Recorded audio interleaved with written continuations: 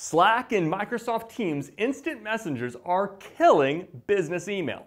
In 2021, Slack had more than 10 million users, while Teams had about 20 million, which caused major benefits for business over email. First, there is easy entry. Just a few clicks to get started with the free version, and people are hooked.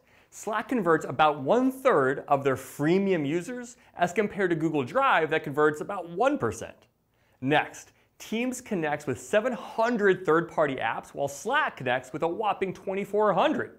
This increases the opportunity to function efficiently. Next, they are both quicker than responding via email. Email median response time is 72 minutes, while Slack is just 16.